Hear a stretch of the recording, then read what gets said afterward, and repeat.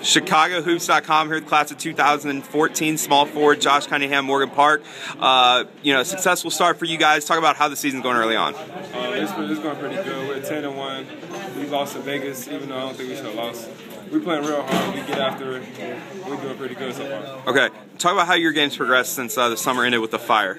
It's progressed pretty well because now I'm rebounding and putting it back in and passing the ball up.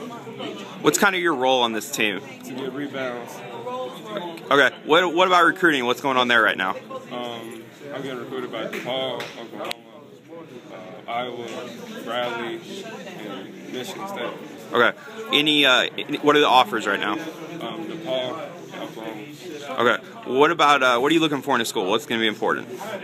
Academics and a team that runs up and down.